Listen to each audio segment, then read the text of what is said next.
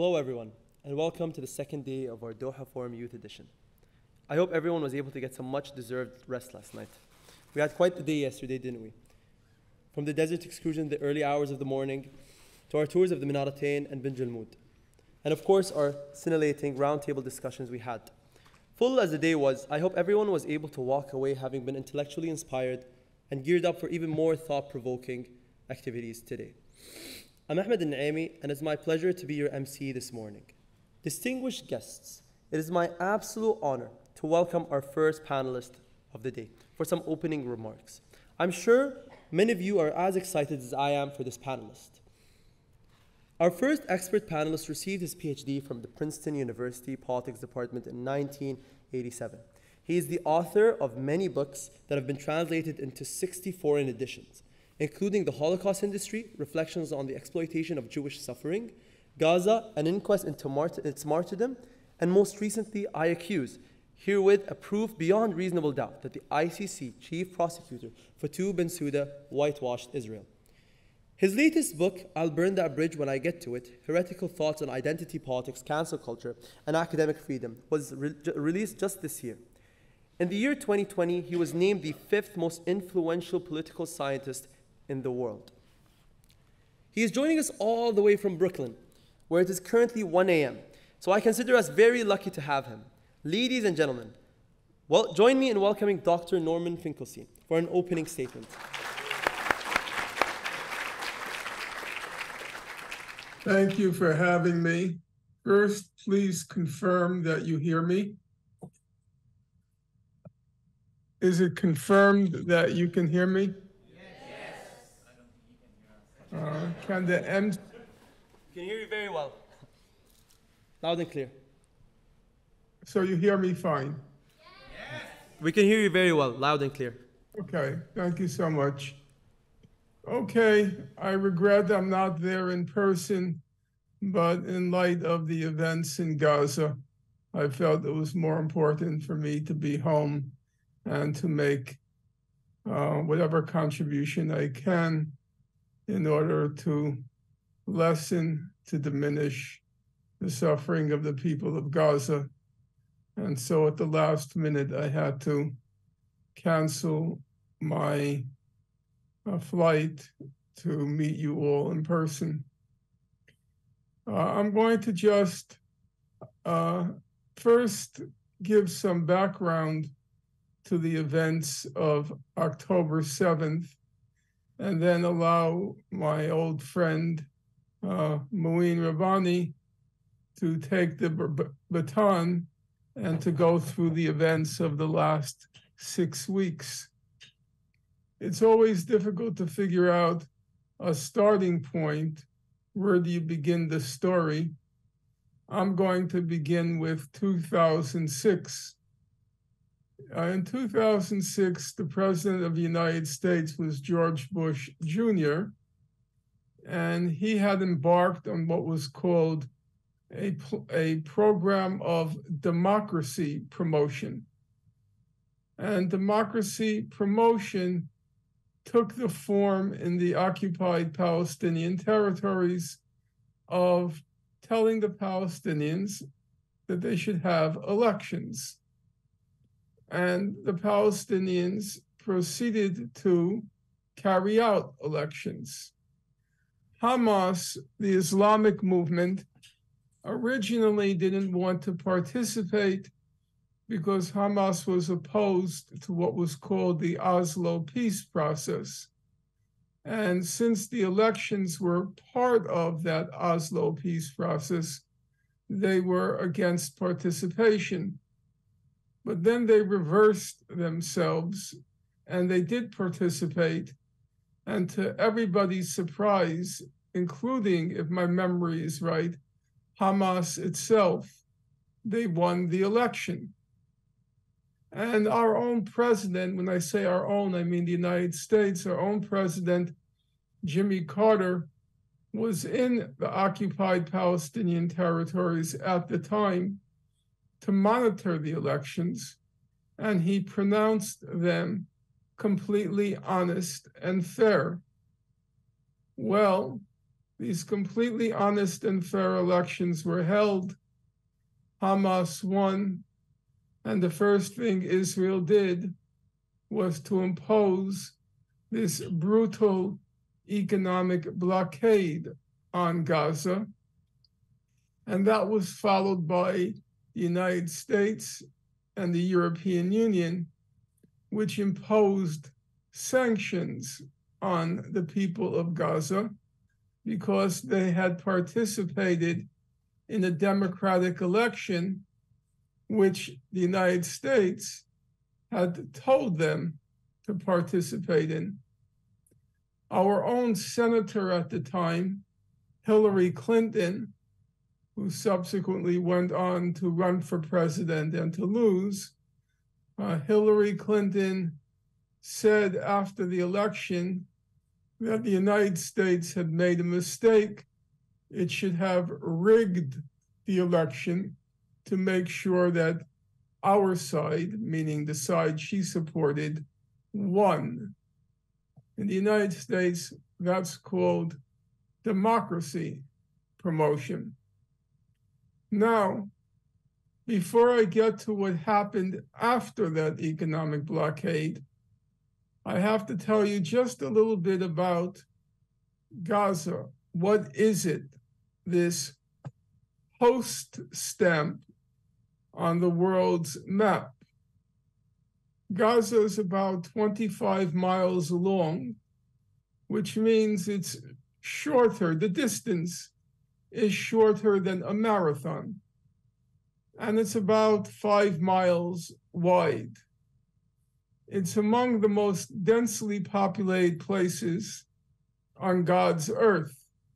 It's more densely populated than Tokyo. Gaza, its population, 70% of its population comprises refugees and descendants of refugees.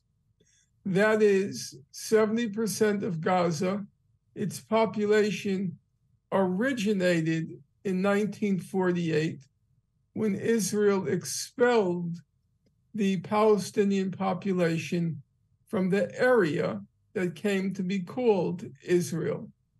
And about 250,000 of the Palestinians who were expelled from Israel ended up in Gaza. And now those who were expelled, and their descendants comprise 70% of the population of Gaza. The second thing to keep in mind about Gaza is it's a child population. About half of Gaza comprises children. So I think I heard that the people in this room that you're currently seated, it runs the age, I think the MC said, of 18 to 33. Well, half the population of Gaza is younger than anyone in the room where you are currently seated. They're younger than anyone in the room where you're currently seated. So that's the demography and the geography of Gaza. And that leads us to the socioeconomic situation in Gaza. Because of the blockade that has been imposed on Gaza, because of that economic blockade, about half the population of Gaza is unemployed, and about 70% of the youth in Gaza, basically the age of the people in this room, about 70% are unemployed. They have no job. So if you look around in the room and you count 7 of every 10 people in the room has no job in Gaza.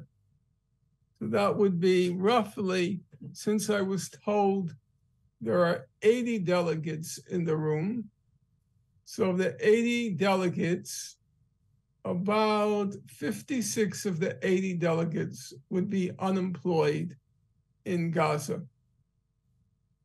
Now, Gaza is sealed shut. Nobody can go in, nobody can go out, with the rarest of exceptions. Nothing, we're talking now not about people, but goods, nothing can go in and nothing can go out from Gaza without the approval of Israel. Now, you might take away from that, well, Israel is protecting itself from security threats, and that's why it carefully monitors what goes in and what goes out. But that's not correct. There have been periods in the history of the blockade of Gaza where Israel wouldn't let in any chocolate. Israel would not let in any baby chicks. Israel would not let in potato chips.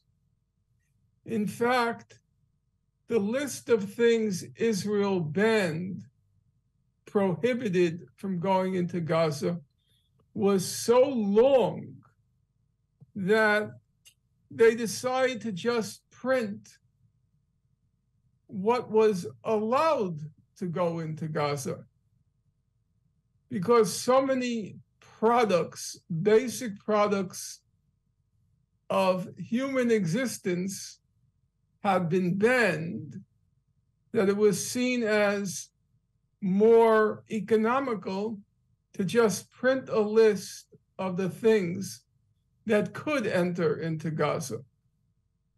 There was also a period where Israel actually calculated the calorie intake of each person in Gaza and allowed for enough food to enter Gaza such that their diet would be, the people of Gaza, their diet would be a starvation plus diet. That is to say, a diet, a caloric intake, a calorie intake, such that their diet was just above the starvation level. So, no jobs, barely enough to eat. As of now, half the population of Gaza suffers from what the humanitarian organizations call severe food insecurity, which basically means for about half the population of Gaza, they've never experienced a full stomach after a meal. Well, those are all individual pieces of information. And then what is the final picture if you take all these pieces of information and put them together? The former conservative Prime Minister of the United Kingdom, after visiting Gaza, he said, it's an open-air prison. Now,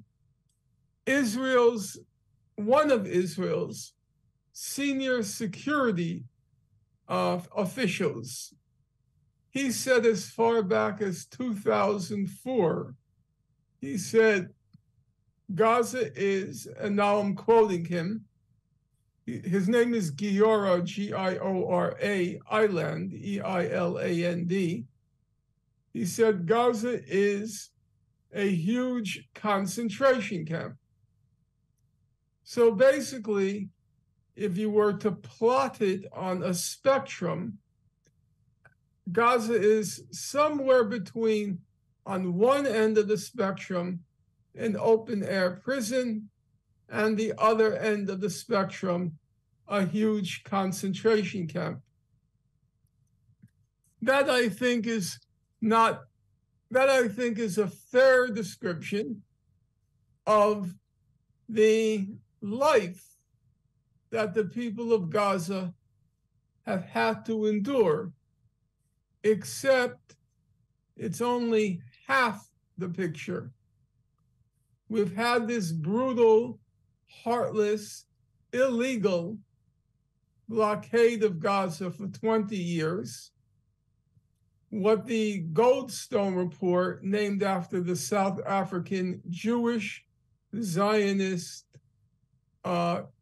jurist from South Africa, in his report, the Goldstone Report, he said a case could be made that this blockade is a crime against humanity, which is a high-level crime under international law, a crime against humanity. What makes this blockade or this crime against humanity unusual is its length, its duration. So you might argue that when Israel dropped two 2,000-pound bombs on Jabalia refugee camp, a densely populated refugee camp, a couple of weeks ago, you could say that was a crime against humanity. However, it lasted about a second. People were killed, about 200 people were killed, but its duration was about a second in time. In the case of the blockade of Gaza, it's a 20-year-long crime against humanity, which the whole world is completely cognizant, aware of, but allows to continue. However, that's only half the story. The other half of the story is every few years, Israel, what it calls, mows the lawn in Gaza. Mows the lawn.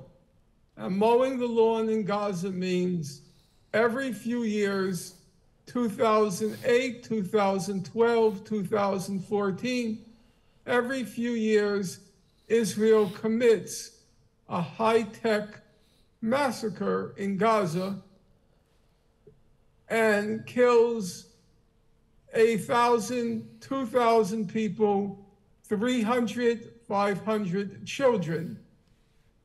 And it's that combined experience of the daily misery and the periodic massacre that virtually every one of those young men on October 7th who broke through the gates of Gaza, that they had experienced from their birth to October 7th. Virtually every one of those young men who burst the gates of Gaza had been born into that concentration camp, which every few years turned into an inferno. Thank you, Dr. Norman, for that insightful contextualization of the situation in Israel and Palestine. And please pardon my interruption. Let me invite to the stage his panel. First up, we have Taghreed Elkhodary.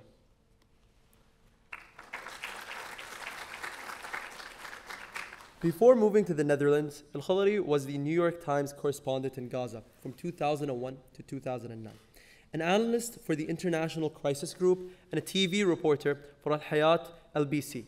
She covered the Second Intifada, Israel's unilateral withdrawal from the Gaza Strip, and the Palestinian civil war in 2007, and the war on Gaza in 2008 to 2009. Elkhodary also trained journalists in Palestine and Sudan. She worked for 8 years as a senior editor for Fanak.com, a chronicle on the Middle East and North Africa. Currently, she is giving media training. Next, we have Mouin Rabbani. Mouin Rabbani is a researcher, analyst, and a commentator specializing in Palestinian affairs, the Arab-Israeli conflict, and the contemporary Middle East. He has previously served as Principal Political Affairs Officer with the Office of the UN Special Envoy for Syria, Head of the Middle East with Crisis Management Initiative, and Senior Middle East Analyst and Special Advisor on the Israel-Palestine issue with International Crisis Group. Rabbani is a co-editor of Jadiliya and contributing editor of Middle East Report. At Jadiliya, he edits the Quick Thoughts feature and is host of the Connections podcast. A graduate of Tufts University and Georgetown University's Center for Contemporary Arab Studies, Rabbani has published, presented, and commented widely on Middle East issues, including for most major print, television, and digital media. And finally, please join me in welcoming our moderator, Safaa Jaber. Safaa Jaber is currently pursuing a Doctor of Judicial Science at Hamad bin Khalifa University, HBKU College of Law in Doha, Qatar, where she also works as a research assistant in the areas of law and technology, as well as human rights law and humanitarian law. Safaa completed an LLB at Qatar University in 2021. She then went on to pursue an LLM in international law and foreign affairs at HBKU College of Law. A round of applause for our panel.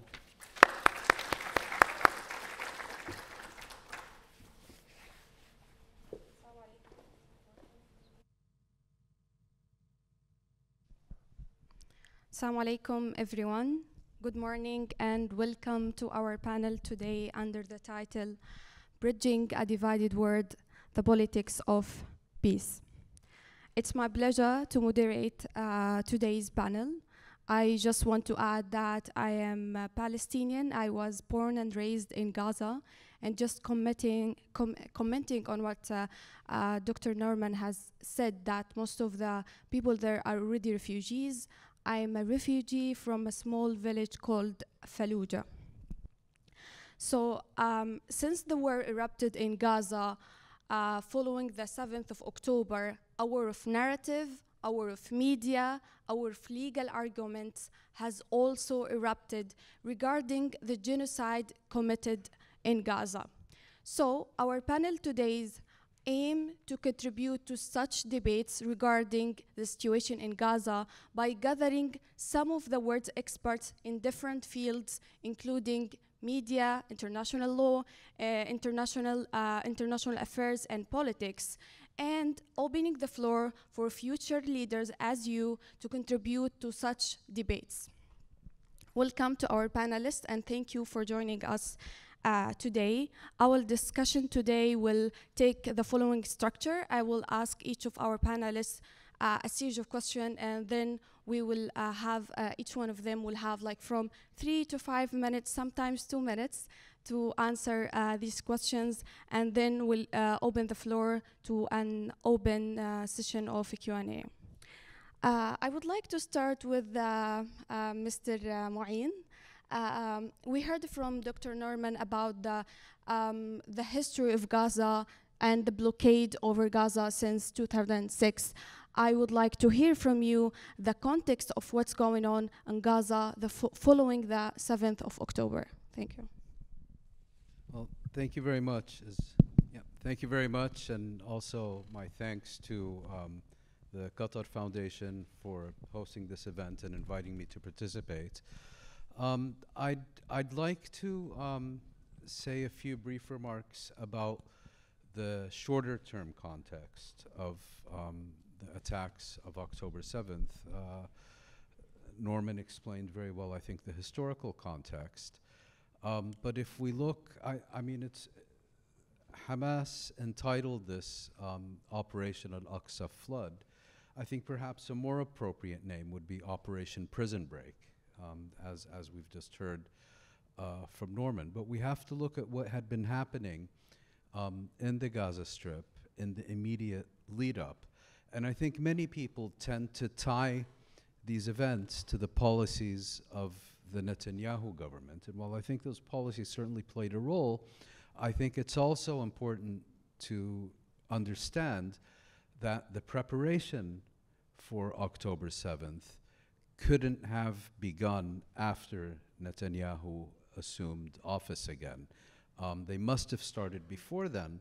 And the reason I'd like to point this out is because Israel has already for years decided that it has the power and the determination to resolve the question of Palestine unilaterally, without any reference to either negotiations with the Palestinians, Palestinian rights, Palestinian interests. Israel will go issue by issue, acre by acre, decide its final status, and implement it with, I should add, effectively unquestioned US support and at best, at worst, passive European acquiescence. And so if we look at what had been happening in the past few years, you had this, you had the growing incursions into the Al-Aqsa Mosque. And of course, you know, the Israelis had persuaded themselves that Hamas only cares about maintaining its rule over the Gaza Strip. I think that is something they care deeply about. But to go from there and to say, well, anything they say about prisoners or Al-Aqsa or settler pogroms in the West Bank, that's just rhetoric. That's just window dressing for them to conceal their real agenda. Well, we found out on October 7th that that wasn't the case. So now, addressing your question directly, I think first and foremost, Hamas wanted to shatter the status quo. You know, in 2018, you had the Great March of Return. A few hundred Palestinians were shot dead, many more were wounded, and in the end, nothing happened. Things went back to the realities as described by Norman. In 2021, for the first time, it was Hamas rather than Israel which initiated the armed confrontation. And just as importantly, Hamas initiated that confrontation for issues that had nothing to do with the Gaza Strip. They did it because of what Israel was doing in the Haram al-Sharif in Jerusalem and because of what it was doing in Sheikh Jarrah. That was called the Unity Intifada because at the same time you had Palestinians rising up in the West Bank, rising up within Israel, growing demonstrations in the surrounding Arab states and throughout the Arab world. And in the end, that was brought to an end and nothing changed. And it was on this basis, I think, that Hamas calculated it needed to do something spectacular, if you will, if they were going to irrevocably shatter the status quo. And that, I think, helps us to understand the events of the past 2 months. So first you had October 7th, and then the question becomes, okay, we understand what Hamas's agenda is. What is Israel's agenda?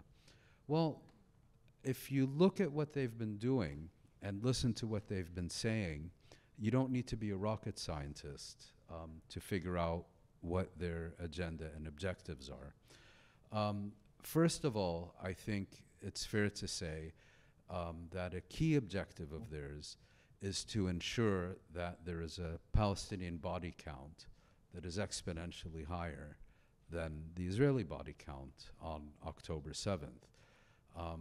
This is what the Israelis call deterrence. In other words, you kill one of us, we'll kill 100 of you, and then you won't dare raise your head again.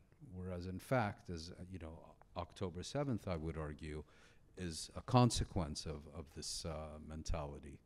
And so that's their first objective. The second objective is, I think, given the extraordinary level of uncritical and unconditional US and European support, is that Israel sees an opportunity to unilaterally resolve the Gaza Strip question, problem, whatever you want to call it, definitively. You may remember that in 1992, former Israeli Prime Minister Yitzhak Rabin said that he wished that the sea would swallow up the Gaza Strip. Well, it didn't, but Israel has had an ambition dating back to the 1950s of thinning out the population of the Gaza Strip. So in other words, first they dispossessed and disinherited these hundreds of thousands of people who ended up as refugees in the Gaza Strip. Since then, they've wanted to send them into the desert, to the Sinai Peninsula, or to Libya, or to Iraq, because, and I think it's understandable, you know, if you had robbed your entire neighborhood blind, you wouldn't want them living next door either. And so Israel has always had this ambition to remove a substantial portion of the population of the Gaza Strip, particularly the refugee population, farther away from its borders. Will they be able to achieve this? I wouldn't be so sure. And I know I don't want to go on for too much longer, but I think Egypt is determined not to make, as the Egyptians would put it, we're not going to let you transform Israel's Gaza problem into an Egyptian problem. And secondly, I think I think it's important never to underestimate the resourcefulness of the Palestinians of the Gaza Strip. As I like to point out, during this blockade that Norm was describing, these are people who started using cooking oil to power cars because there was insufficient proper fuel. Taghreed will tell you that at the time, you know, Gaza City, basically the entire city smelled like a falafel stand. There's a sunken British ship off the coast of Gaza. I think it's been there since the 1940s or so on. And divers went out and started cutting out parts of that ship to make rocket tubes. So, you know, yes, Israel is seeking to make the Gaza Strip unfit for human habitation if it can't force the people out. But when you take into account Egyptian policy and the resourcefulness of the Palestinians of the Gaza Strip, I wouldn't necessarily conclude that what Israel wants, Israel will get. So in the meantime, they seem to, you know, this stated objective of eradicating Hamas as a movement or as a military force. These are pipe dreams. I mean, the United States spent, what was it now, 20 years trying to eradicate Al-Qaeda, which is a much smaller organization, which has a completely different agenda and is much more isolated, which doesn't have any international support, and it still hasn't succeeded. And here you're talking about a movement that is deeply embedded in society, that has won a free and fair democratic election, that despite the boycott of the West is recognized as a legitimate political movement in much of the region and has a presence in multiple communities. And Israel would like us to believe that all it needs is another shipment of American deep penetration bombs and it can solve the problem. I don't think that's going to work. So to an extent, we are seeing a test of wills, but again, I think it's important to listen to what the Israelis are actually saying. They are making a point of emphasizing that for them there is no distinction between civilians and combatants. They are deliberately targeting civilian infrastructure, and I think what we're seeing is an orgy of revenge by a military that is a very effective killing machine, but is no longer a serious fighting force, especially when it comes to ground operations. Thank you. So we are going to talk about the future of the situation at the end of the panel, and as you mentioned that maybe they can kill individuals and commit it like genocides, but they cannot kill the ideology and the ideas. I want to move to you, Taghreed.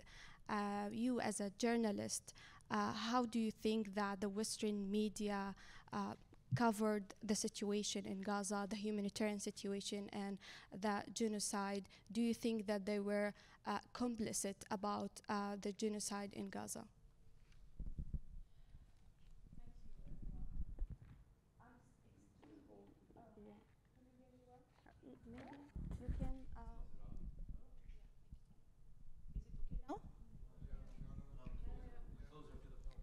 Is it okay now? Yes. Thank you so much, guys. I'm extremely angry at the Western international media. I'm extremely angry that they are accepting the order by the Israeli government of not going to Gaza. Same they did during the attack on Gaza in 2008 or 2009, which I covered, and I was the only one covering it for the New York Times. I'm extremely angry at those media stars in the international mainstream media for not putting any pressure on Israel to go. Yes, Israel told them, you cannot go to Gaza City. Gaza City is the place that is dangerous. But they could have gone to the south, because Israel, at the beginning of the war, they said, the south is safe. So how come the international mainstream media did not push hard to go to the south and to cover? I'm extremely angry that what happened to my city, Gaza City, which I covered, but I was also born, raised there. It wasn't covered. Those people that were killed, their stories were not covered. We don't know, you don't know their names. You don't know their life stories. You don't know anything about them. What makes me so angry at the international media, they are embedded, living the Israeli narrative. They are either covering from Tel Aviv or Jerusalem.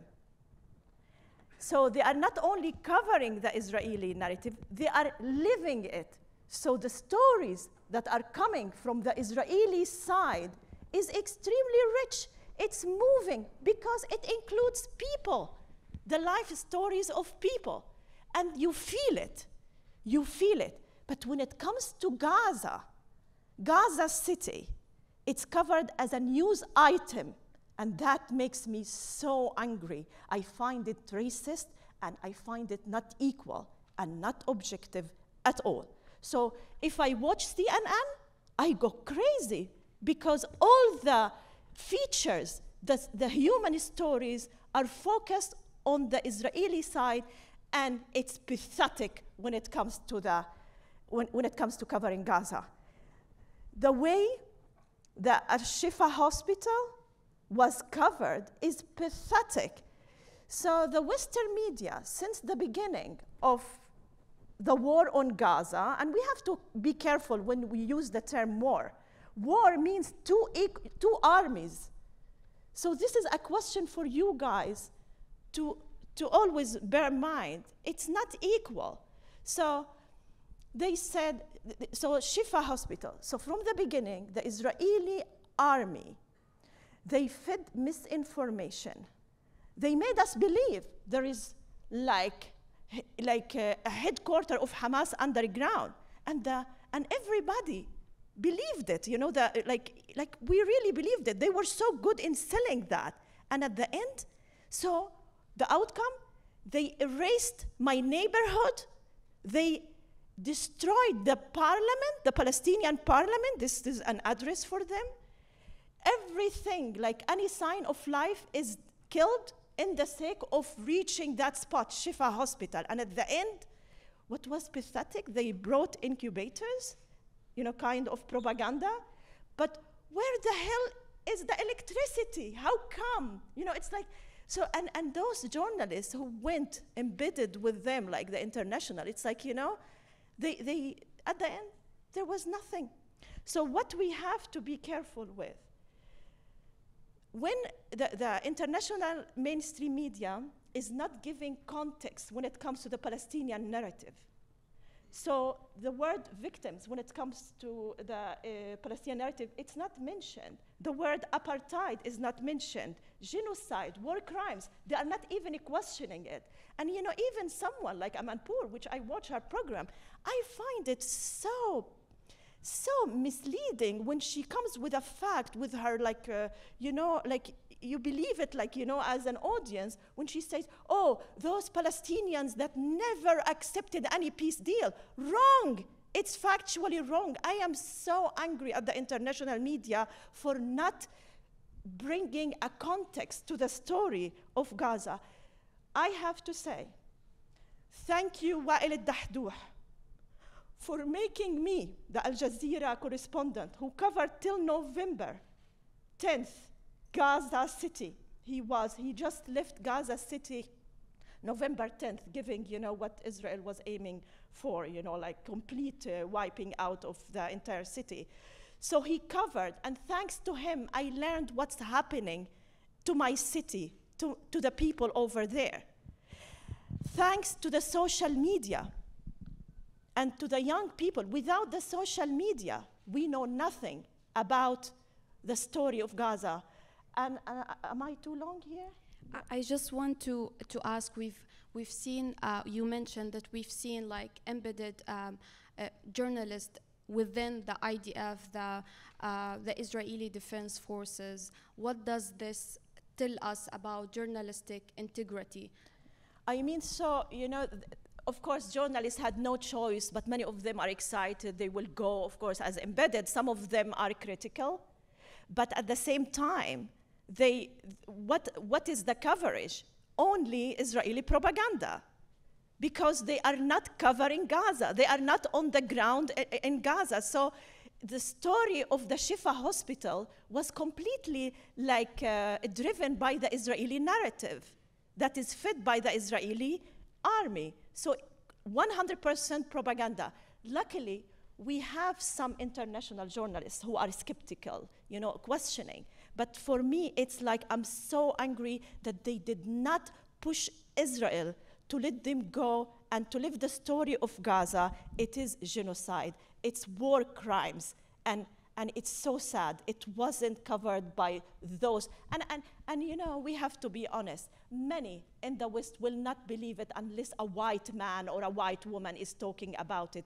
That is the sad part. There is a segment within the European society or the American society won't believe it if someone like me or someone like Mouin will talk about it. They believe someone white.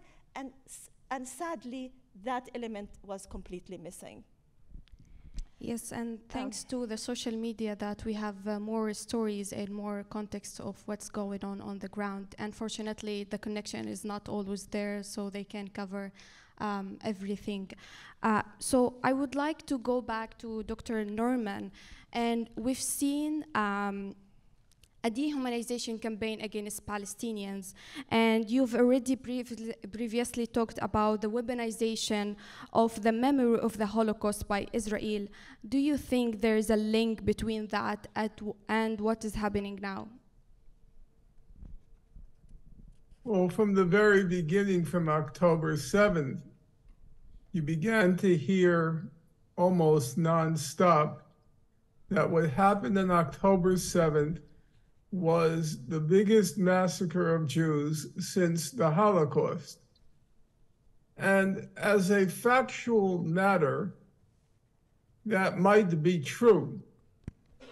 However, I would have to say it's such a leap to go from, let's say, Auschwitz concentration camp, when 10,000 Jews were being killed each week,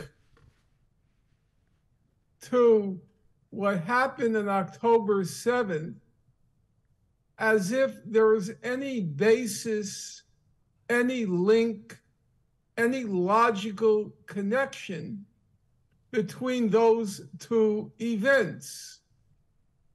I'm not in any way trying to diminish the significance of 1,200 Jews being killed on October 7th, not just Jews, obviously also Thai workers and some Arabs. However, that has no connection whatsoever to the reality of the Nazi Holocaust, where 1,200 Jews would be mowed down by machine guns in the blink of an eye.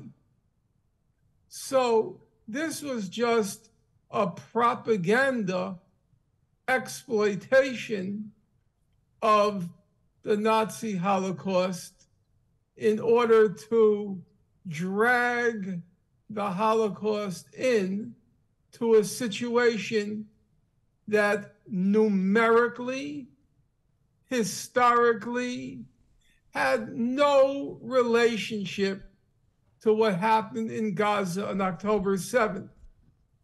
And then the media start to come up with these totally ridiculous stories about how some of the victims on October 7th had passed through the Nazi Holocaust. Yeah, and in this know, regard, this is so contemptibly stupid. My parents were in the Nazi Holocaust. I buried them 30 years ago, 1995.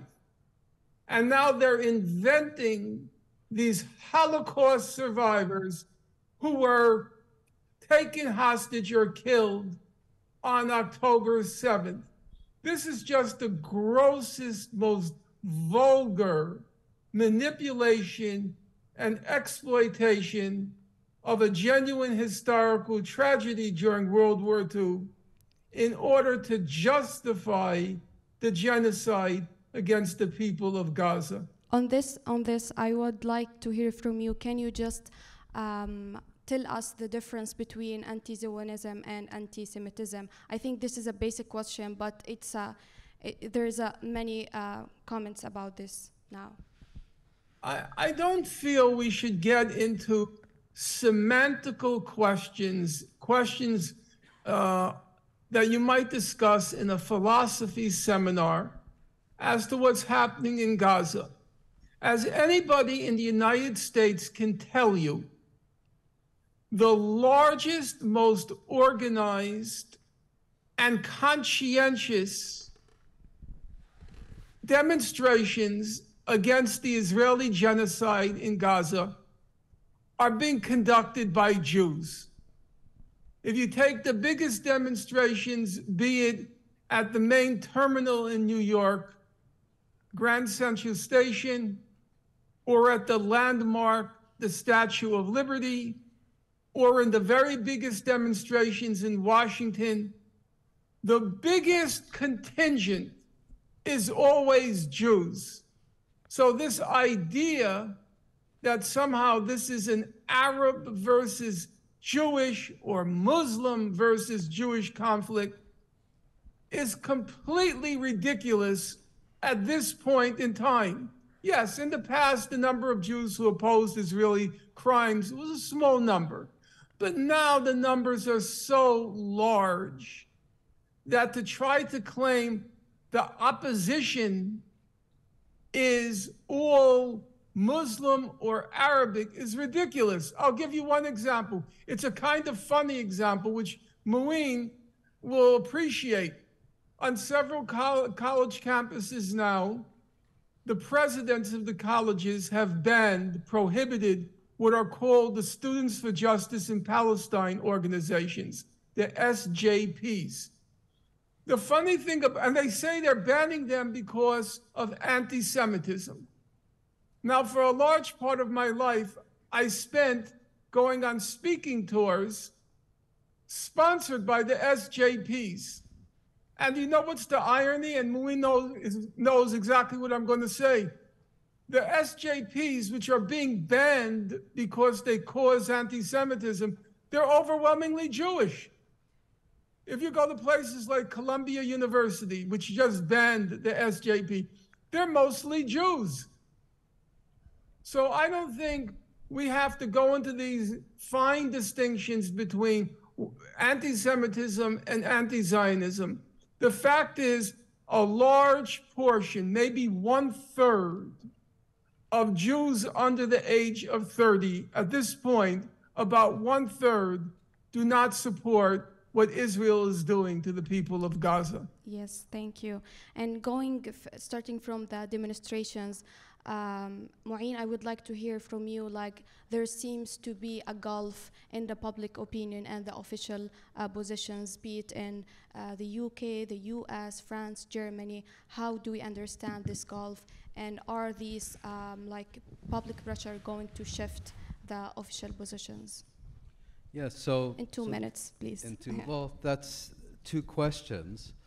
The first one is, I think, for a number of decades now, we have been seeing a growing disconnect between rulers and ruled in the West. And I think this is one more symptom of what we're seeing, where you have the political class all lining up solidly behind Israel, and public opinion increasingly opposed to government policy. And I think, as you pointed out, it's a problem not only in the United States, it's also, I think, very evident in Europe, even though in Europe not all governments have been quite as extreme as the United States. Now, your second question, will public opposition to government policy have an impact? I think over the longer term it will. I will say that in Europe, voters matter. And I think they're more likely to have an impact in European countries. In the United States, I think half the people don't vote. Congress is basically purchased by corporations and lobbies. So I think the democratic process in the United States is much more superficial and much flimsier than it is in many European countries. That doesn't mean that these demonstrations and opposition, particularly if they're sustained, doesn't mean they won't have an impact, but that it will take much longer to take root because of the weakness and superficiality of democracy in the United States. I want to end with Taghreed. Till now, we know that at least 49 journalists have been killed in Gaza. What do you say about this? And we see the hostile environment for Arab journalists, and whoever speak out about Palestine, he will be suspended or suspended from their posts, like Hassan Mahdi and other journalists. What do you say about this? 36 Palestinian journalists were killed in 31 days of the war. So almost like one per day. It's very scary. It's very dangerous for reporters. I have to tell you, without the cameramen and the photographers in Gaza, we could have not know anything what's happening. So thanks to them, really, but their work is extremely dangerous because they go to the, Israel made it clear that everybody is a target, that they cannot exclude the journalists out of their way. And the statements were clear from Israeli officials. So that's scary. So what can be done, I have to say, we cannot do anything. But there are journalists who believe in their work, who believe in bringing, the information out, and they believe if it's a just cause, which such is that, it's Palestinian is a just cause. So it's like they believe in it, and they want to cover it. They want, like many Palestinians still want to be, like their dream is to be journalists, despite this dangerous work. So, like, think about it. Also, 50 media premises were completely or partially destroyed by Israel, including AFP, Reuters offices, and you name it. I want to, you know, like something you have to bear in mind, and I see you guys. This conflict is not religious. It's purely political. So this is one thing you really need to remember all the time. It's not complicated, as many international journalists will always use that word, and that makes people like freeze or don't want to learn about it. This word is not accepted anymore, and if you hear anyone telling you it's a complicated conflict, stop them, because it's so simple. 48 took place, Nakba crisis for the Palestinian, and then the guilt feeling of the Holocaust made the European, which was a European problem, made them create this Israel on a country where Palestinians were the majority. It's so simple. It's not complicated. So Palestinians ended up paying the price of the guilt feeling of the Europeans. There is a difference, you know, like Dr. He explained it, but I would like to make it very simple. There is a difference between anti-Semitism and anti-Zionism. Anti-Semitism is racist. We don't belong there. That's not us. It's racist. We have to really reject it all the time. But what Israel, the machine behind everybody that is critical of Israel, the moment you criticize Israel like a model like Gigi Hadid, Billah Hadid, like models, when they talk about the Palestinian cause, immediately they accuse them of being anti-Semitic. But that's not anti-Semitic. They are critical. There is a difference, as I said, between anti-Zionism and anti-Semitism. So if you criticize the policies of Israel, that is freedom of expression. That is not anti-Semitic. But they always put it to undermine and to create this fear. And many people will be silent the moment you are like use the word, but it's not the story anymore. Israel has failed in that there are many voices that are very powerful within social media, and they are like, it's not one. In the past, you know, Gaza has been attacked. Like we had 4 attacks before that. It didn't bring that attention, but now it's different. Yeah, it's I think not the only situation now is different, one person talking against it. It's many, many, many. Keep talking about it. That's the only way to change. Yeah, to the change situation, the power of social media now. Yeah.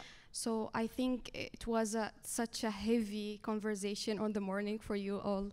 I want to open the floor for your questions. Please keep your questions short and without comments, and choose which one of the panelists you want to direct the question. So, questions? I would start with the beautiful lady in the middle. Yeah, can you give her a mic or? Yeah.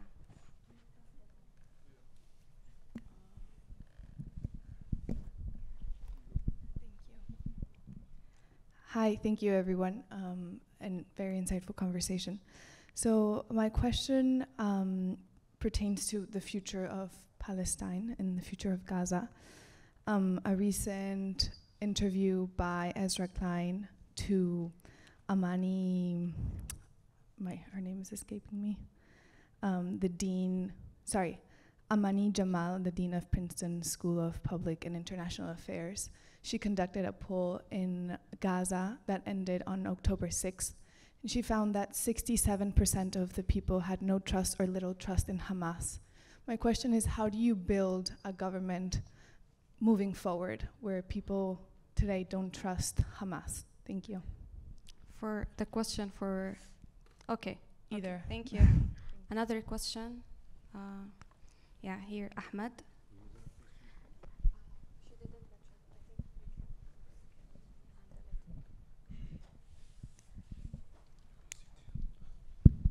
I'm really sorry. It's not going to be a question.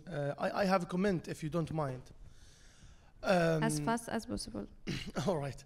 I'm a Palestinian refugee who was expelled in the 1948 to the West Bank and in the 1967 to Jordan. The point is that I think that we really struggle in the pro-Palestinian side to make our point once we really consume our time in arguing and discussing the leaves and the branches instead of talking about the roots. I think that we should make it very clear that we cannot crop the story, for example, from the 7th of October or from any other date. We should go back to the original story. For example, my colleague was talking about Hamas. I think that Israel is trying to sandwich its agenda. So the sandwich cover is going to be anti-Semitism, is going to be terrorism, is going to be defending itself. But the issue is that what we need to make it clear is that they were founded as a resistance. So if you want to wipe out Hamas, it's very easy and simple. They were founded in the 1989 for one reason, to resist the occupying Israel country. So just end the occupation. It's so simple. Sorry for the time. Okay, thank you. I will hear, okay, from the back. Yeah, the lady on the back. Quick question, please. Yeah. مرحبا. أنا بس عندي تعليق بسيط، ما عندي سؤال.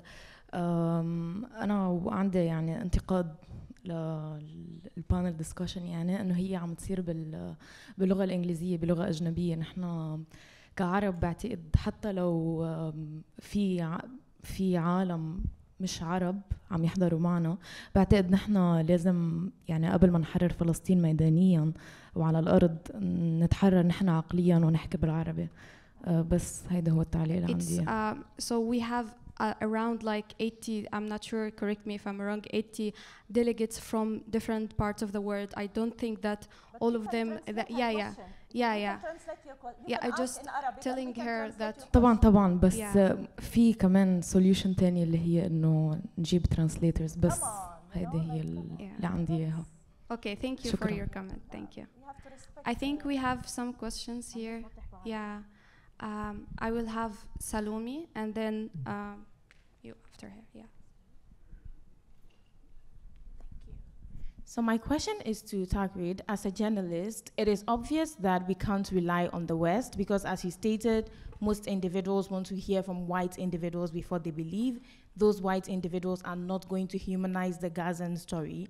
What do you think that, without relying on the Western government, because they're obviously not going to do what is right, those of us who are not within the West, what do you think we can do, since we can't go into Gaza to report and humanize what is happening, apart from protest towards governments that are not going to act?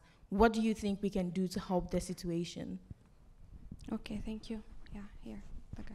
Should we start taking questions and then answering and then maybe one by one? I will have your question first. All right, thank you. My name is Vera and I come from Croatia. And living in Brussels, first, thank you for this refreshing discussion. It's really nice to hear opinions that we unfortunately do not get to hear enough of. So thank you for that. My question would be, coming forward after this war is eventually over, sooner rather than later, I hope. Do you see, without the support of the United States and without the support of most of the European Union countries, coming forward, do you see something that happened like International Crime Tribunal for Yugoslavia taking the same place for Gaza, and then people who are guilty of this crime actually being litigated and then prosecuted for the crimes that they've committed against humanity, the same way that leaders of former Yugoslav republics and their military were prosecuted in The Hague? So do you see it coming forward? Okay. If yes, how? Yeah, okay. Yeah, we have now 3 questions. I will handle the first question to you, Mouin, to answer about the trust of Hamas and the future of government. Well, just briefly, first, the comment about the language of this discussion. Norman doesn't speak Arabic. English is my native language. And Taghreed was asked to speak in English. So. And I think And we the have audience, most of the they delegates come, and here respect to the audience, are they from come different parts yeah. of the world, and they are speaking other languages than English, but English is the common language here. I'm sorry for that. I would love to speak in Arabic, of course, but this is the situation for the forum. Thank you. So regarding your question, I think we need to understand how these institutions work. They exist to ensure impunity for one set of violators and prosecution for another. So you take the International Criminal Court, Norman has written a book about this. I mean, these people have turned dragging their feet into a form of art when it comes to the Palestinians. The United States and European governments have worked assiduously to ensure that not only does impunity for Israel persist, but to punish anyone who tries to challenge that impunity. So if Israeli leaders are going to be held accountable, it's not going to be because of these institutions, but despite them.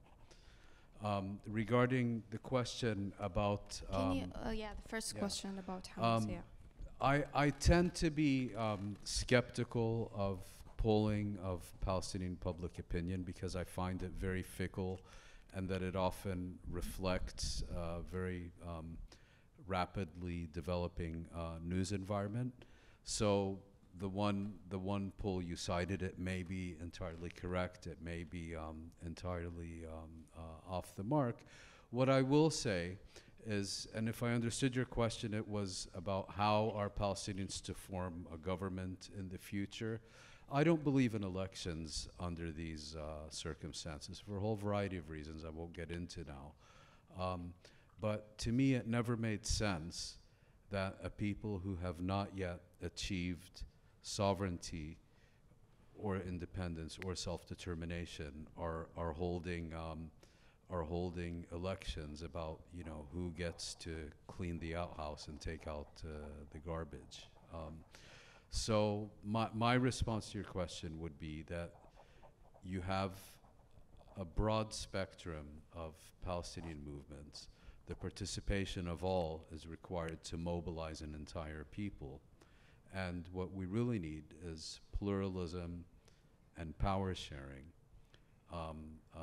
and political participation by as broad a spectrum as possible, as opposed to having an election where one party wins and everyone else loses and is excluded, whether it's Hamas winning or Hamas losing. I don't think that the current Palestinian reality can bear being led by only this party or only that party. Yes, thank you. I mean, without, in regard to your question, without the change of policy, and by that I mean the US stand, nothing will change. The sad part, I'm so, like, you know, like take it like me as an example. I have my family in Gaza, okay? They are displaced for the first time in their life. So at the beginning, I was angry at Hamas, you know? Hasn't you measured the consequences of this act, you know? Like, you didn't think what's coming after? So that's my thinking at the beginning. But then, when several European countries, including where I live now, the Netherlands, which has the City of Justice, The Hague, where the International Criminal Court is located, together with the US, their position was Israel has the right to defend itself, period. They did not say, but with consideration, like, okay, but respect international law. That was not mentioned at all. So someone like me, all my anger has shifted to the international community, and not all the international community, because you have 120 countries. That is the real international community that voted for a ceasefire, except the US, except a country like the Netherlands that has the International Criminal Court that abstained. So the question to them, like, you know, like you have many European countries, they are against immigration. Okay, that's your position. But how the hell you are pro-war? How the hell you do not vote for a ceasefire? given that your program, we have elections now, their program, like many of them, many of these parties, they are against immigration. But how come your stand is pro-war? This like, and you know, like the double standard between Ukraine and the Palestinian story, like what's happening now, the double standard in the coverage, in the statements by these international officials, the US mainly here, and some European countries, it's pathetic. It's like, you know, if you cut water for Ukraine, that's terrorism. And look what they are doing for Gaza. Nothing. Even a hospital. They gave Israel the green light to destroy a hospital, to, you know, like to attack a hospital. So what we can do. And yes. What we can do for... On regard to Hamas, the outcome will determine the popularity of Hamas on the ground. So we don't know yet. So this is like, it is like, think about it. I covered the second intifada. During the second intifada, Israel practiced the pinpoint assassination policy, if you remember. So many civilians were killed among them, like when they assassinated the founder of Hamas, Sheikh Ahmed Yassin, they killed him. They killed the most charismatic leader within Hamas, Abdelaziz al-Rantisi. They killed the most moderate leader within Hamas, Abu Shana. They killed all of them. Has Hamas ended? No. Look, a different generation, and they went even far. So such policy does not help a moderate voice. So options for Gaza, because I think it's important. We will wrap up with this question. I think we have less than 15 minutes. I will handle to Dr. Norman, but before, I think there's some questions here. I will take them. It's hard to choose. I'd like to, if I can, I'd like to briefly comment on two questions that were asked already. Yeah, please. And specifically the possibility of the prosecution. Okay. Number one, so now this poll result is being shown that the people of Gaza hate Hamas. The people of Gaza want Hamas to be defeated, as if they care at all about what the people of Gaza want. Yeah. The people of Gaza voted for Hamas. Did the United States approve what the people of Gaza wanted? Did Israel approve what they wanted? No. The day after the election, they tried to get rid of Hamas. In 2007, the United States, Israel, and elements of the Palestinian Authority, they organized to try a coup to get rid of Hamas. That's when the people voted for Hamas. And now, if you follow all the coverage, there's a lot of talk about what are we going to do about Gaza.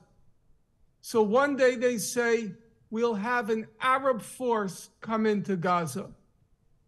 Another day they say, we'll bring in the Palestinian Authority into Gaza. And they come up with all of these schemes. The one thing they never ask, go through all the coverage.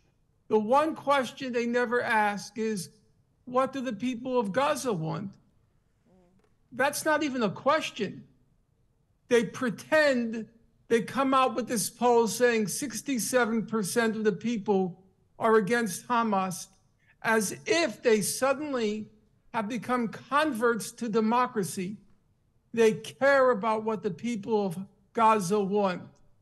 But when it comes to the solution, the one possibility that's never asked is, let's ask the people of Gaza what they want. No, that's not even a possibility to ask them what they want, these great believers in democracy. And the second point, I'll make it very brief. I heard one of your questioners say, well, we can't trust white people to speak on our behalf. We need non-white people. Now, I agree with the panelist who says, if you're white, you get a hearing, and if you're not white, you don't. It's true. I'm not going to argue with that. But it's not true that if you're white, you can't be speaking on behalf of the people of Gaza.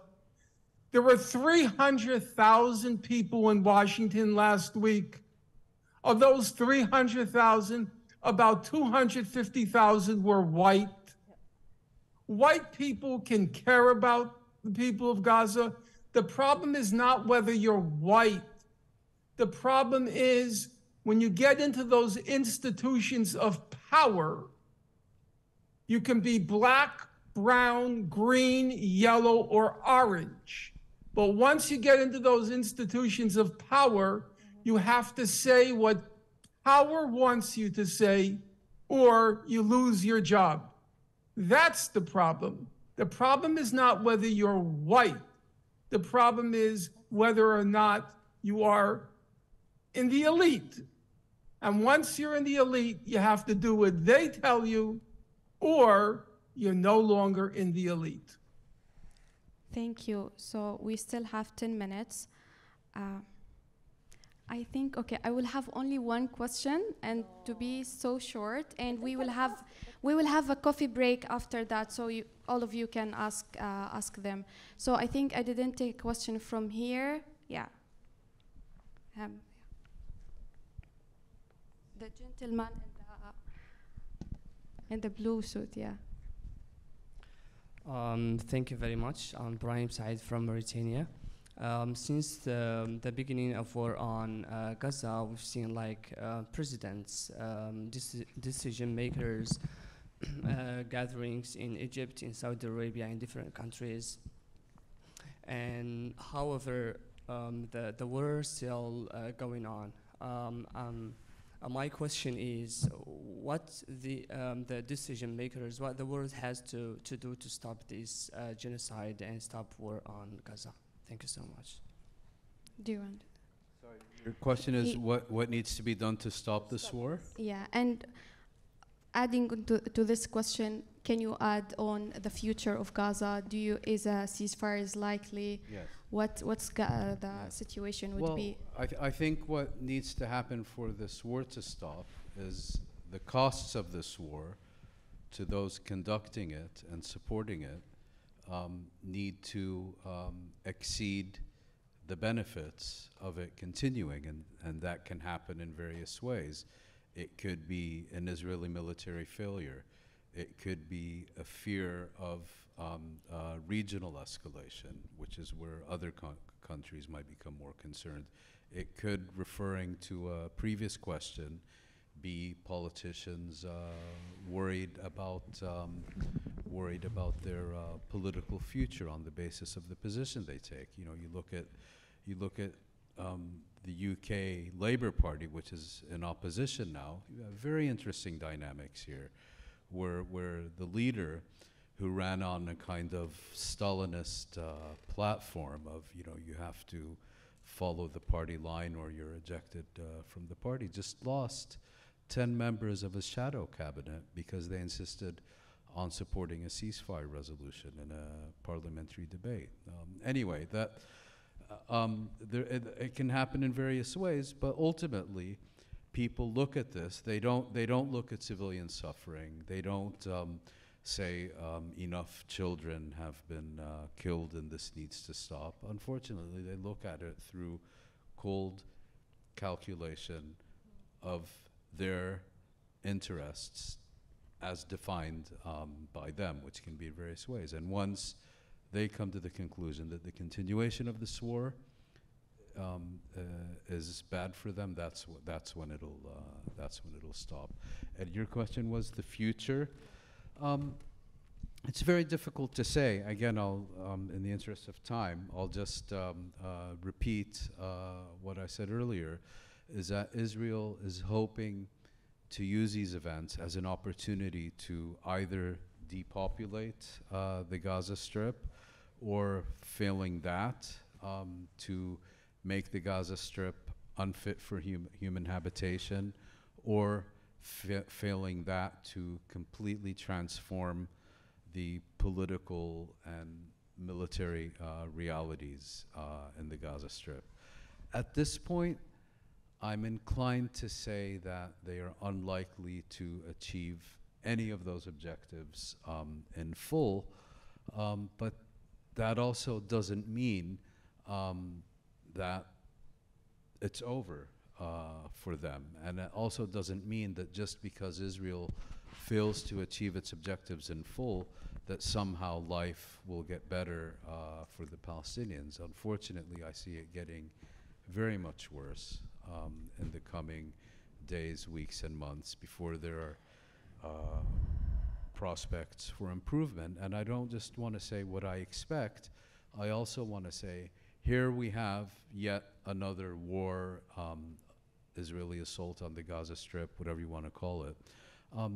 At some point, people should be able to conclude that if you don't grab the bull by the horns, and if you don't muster the political will to end the occupation, and to get back to your question and Norm's response to it, let's have a public opinion poll about what Palestinians think about Israel, not just what they think about Hamas. And let's consider that also a legitimate premise for political action. But at some point, I think people have to recognize that unless the occupation is brought to an end, it's going to keep getting worse. The first Intifada was fought with stones. The second Intifada was fought with Kalashnikovs and suicide bombs. This one is being fought with, much more advanced weapons. Who knows what the next one could be like? In other words, it's going to keep getting worse, and not just for the Palestinians, but for everyone involved. And at a certain point, one would hope that people realize this. And here, again, we see the growing chasm between the international community on the one hand, which for decades has been very clear about how this issue needs to be resolved. So you have the international community with a very clear view, and then you have the West, along with a few sinking South Pacific islands, that consistently votes against this. Yeah, I was hoping to hear that there would be a ceasefire. I want also to wrap up with Taghreed in 2 minutes, please. What's the future unfolding for Gaza? The sad part, we have Netanyahu, who doesn't want to end that, because the moment it's going to end, he's going to be, there will be an investigation against him, he has a trial, whatever. So and think about it, the US gave him the green light. How can he stop now? It's just like it came to him so easy this time. But the thing is, what's for Gaza? It's devastating. I mean, like more than 11,000 killed is not enough till now. More than 4,000 children. It's not enough. It doesn't shake. It doesn't change. And that tells us one thing: humanity has failed Gaza. It's really, really sickening that the world is okay with it. Kill more, but they are not putting. Think about it. Kosovo, they exerted an effort to impose a solution, but here they are telling us, no, international law is for the weak. Get a life with it. When it comes to Israel, Israel is above the law. That is the lesson learned, when it comes to this. How I see it, there are a few options for this to end. And then the slogan, I only believe in one slogan, that is no justice, no peace. That's the thing when it comes to this just cause. There are few options, like two-state solution is one one option. I would like to as long talk as you about don't- the current situation, not the future. Like No, but it has to be like they have what can come out, because it has to be a political solution to end. Because if you say, okay, the United Nations to take now like UN forces to take over Gaza, it's not a solution. It's and Arab forces, they will never accept. So it has to be a political solution. What are they? You have two-state solution, but as long as they don't impose it, it won't work. You have one-state solution, that's another solution that they come out with, and it's equal rights for everyone. And then you have, okay, Israel, you want the apartheid system, get alive with it. Okay, what kind of criticism they will get? Will Israel be happy with being viewed during this century as the only country that is, like exercising the apartheid system? And also, the fourth one is bringing the Palestinian Authority on an Israeli tank. So that will lead to bloodshed. I mean, like there will be a civil war if that is to happen. So as no justice, no peace. Yes. That's what I can end I with. want to conclude with Dr. Norman. Thank you for staying awake with us till now. I just want to hear a conclusion from your side. I don't think there's any point in talking about a long-term solution right now. You can't talk about a long-term solution unless you have a representative organization and a representative leadership. And the Palestinian people have neither right now. They don't have a representative organization. They don't have a representative leadership. In the absence of those two things, you can't talk about a final solution or a settlement of the problem. There are three things we have to talk about now: ceasefire now, end the blockade, and stop the ethnic cleansing in the West Bank. If a second front opens up, and we still don't know, because the head of the Hezbollah, Saeed Nasrallah, he said he won't let Hamas be defeated. And he's generally a person of his word. If it looks like that Israel is going to impose a full defeat on Hamas, it's quite likely there will be a second front opened up. If a second front opens up, Israel, I have no doubt about it whatsoever, they will use that opportunity of a second front to expel the Palestinian population from the West Bank. So we have to focus on three things now: ceasefire, end the blockade, and stop the ethnic cleansing in the West Bank.